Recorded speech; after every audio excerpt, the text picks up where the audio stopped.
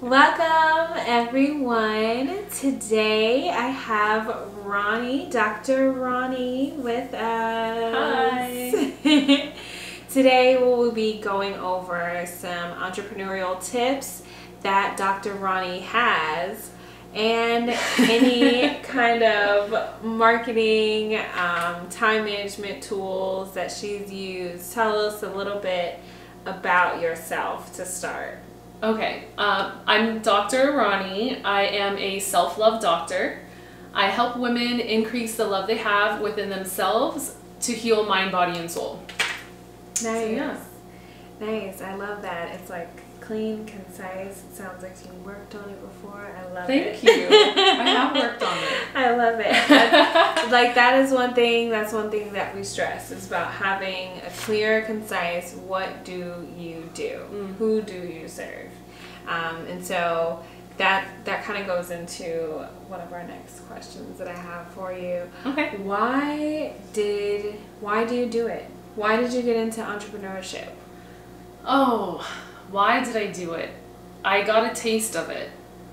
And I knew when I got the taste of it, I realized why I never lasted in any other corporate job for more than 2 years. Yeah.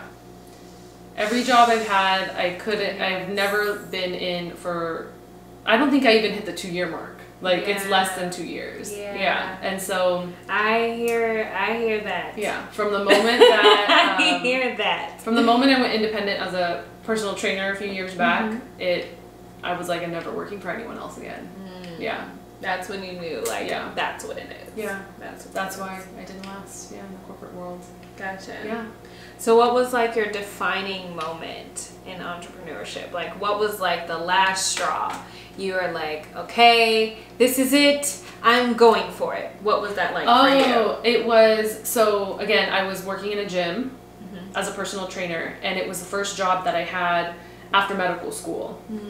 So what I liked about personal training was I got a full hour with the client versus like, in conventional medicine you only get like 15 minutes or so. Right. But the defining moment for me leaving the corporate world was the sales, to be honest. Like they're always like, it's a corporation, right? And they're not in it. They're not in it for the best interest of the client or the members. They're in it for the money going in their pockets.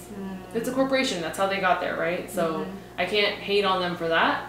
But it's not how I want to do business. For me, it's about helping the client and helping the ones that I know need my help. Yes. Not forcing my help on them because of numbers. Yes. So I love that. So when I realized I didn't want it to just be about numbers, I wanted it to be about people and helping people. That's when I was like, it's time. It's time to go. I didn't want it to be about numbers. Yeah. I wanted it to be about helping people. Yeah. I love that. And I definitely think that says something about your character and about your willingness to kind of give to the greater good. Yes. Or like do the most good. I think that is what attracts a lot of people into being a doctor. I know it's what attracted me originally to being a doctor.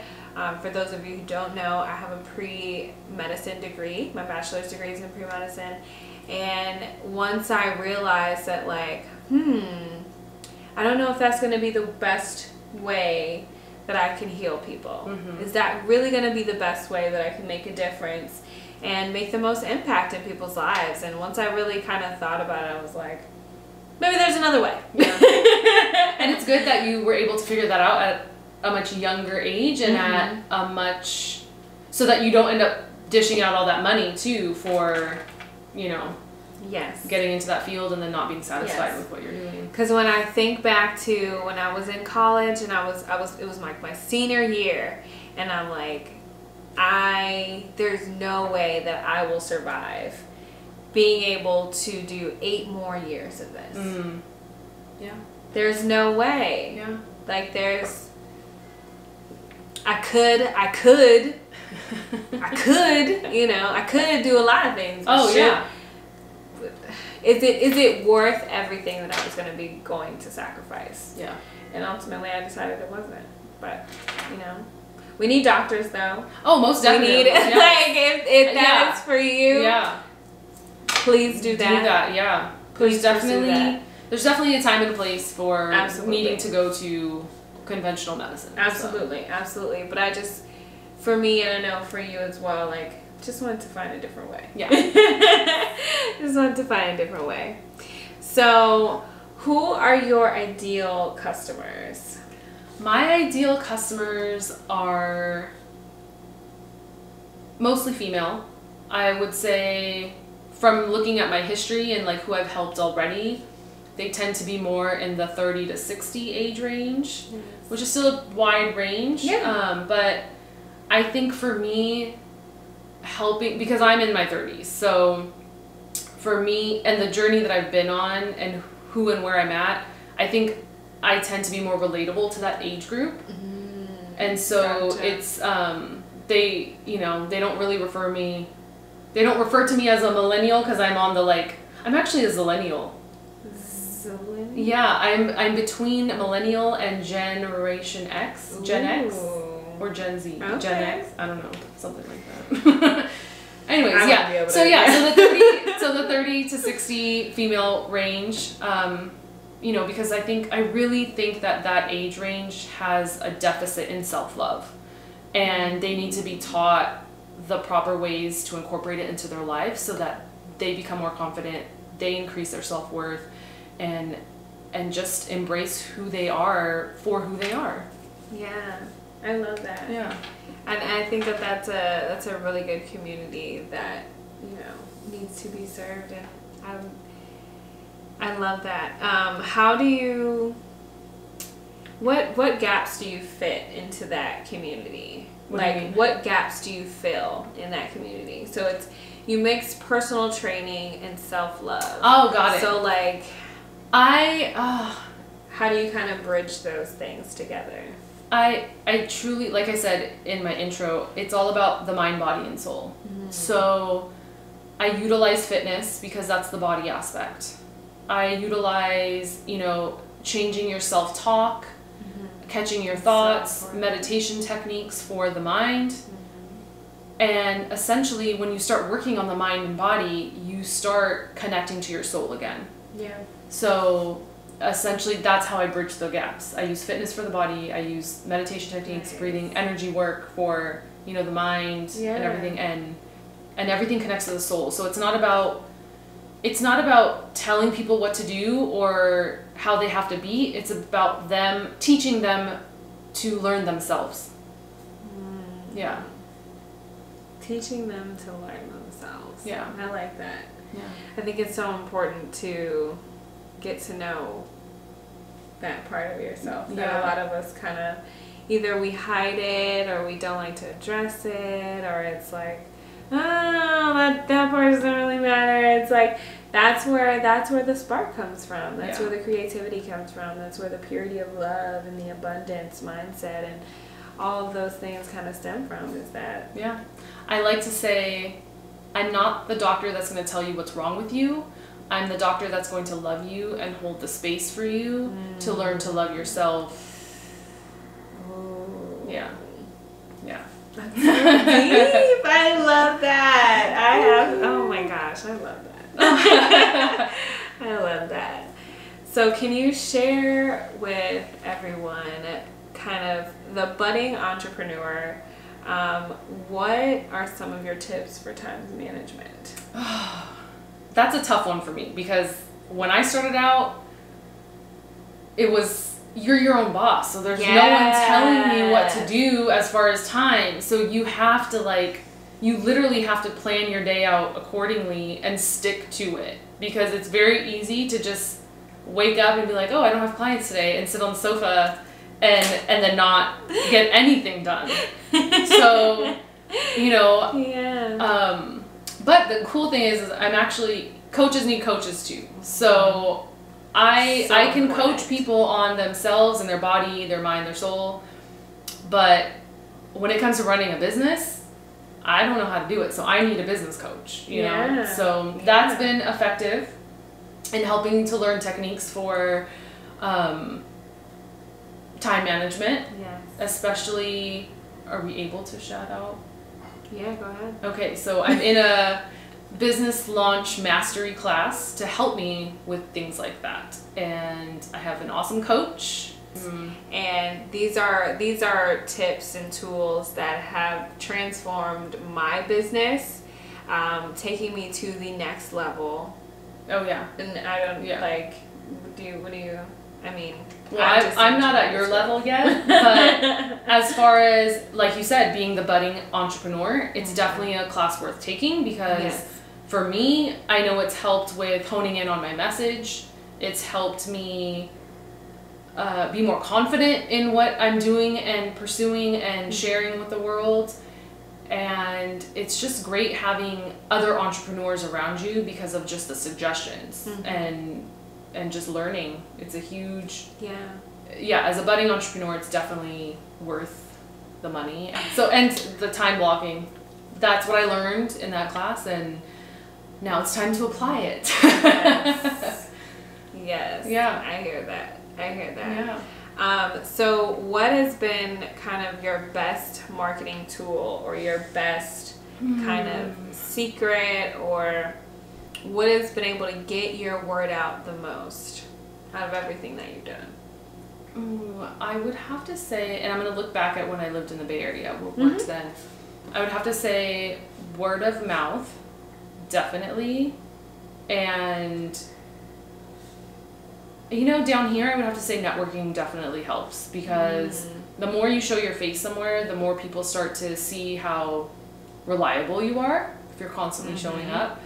And you never know who knows someone else that could need your service. Yeah. So the networking events really help as far as marketing goes in that sense. Yeah. And I'm a people person. So for me, it's more of a, I need to get out there and people need to see and feel my presence. Yeah. It's hard to do that for me, at least, on any other kind of platform because for me, it's all about human connection. Yeah. So. I definitely understand that. Yeah. That's actually how I met Rani. Yeah. We actually met at a networking event. So if you don't think it works, think again. Get some of, like, I've been able to get 2 of my biggest clients from networking events. So, we'll talk more about that soon. So, are you able to share one piece of advice that is kind of like, this is what you need to know, entrepreneurs, get on your way? The journey is up and down. And don't let the down part keep you down. Don't let the down part make you give up on that dream because it's all a part of the process. And success doesn't happen overnight, and you have to keep reminding yourself that. But if you have a dream and a passion for what it is that you want to do, and you truly feel in your heart that that's what's meant for you, trust the process, trust the journey, and have faith. I love it. Thank you. That's so important because I feel like what people are shown is just the glamorous side of it. Yeah. You know, when we get to the point where we're making that 6-figure salary, we're making that $1 million, and it's like, ooh, now it's the private jets, and they're flying all over the country and speaking at events. But like, what does it take in the beginning? You're gonna have and every successful entrepreneur I've talked to in this area, they've gone through the same thing. Yes. They have the moments where they're just, how am I going to make it? How am I going to do it? Yes. But you will. Yes. Because you're living out your purpose. And you go back to your why. Yeah. And that's why it's so important because anybody can make money. That's fine. Money comes and goes. That's fine. But why are you doing it? Yeah. That's what's gonna set you apart when you hit the downfalls.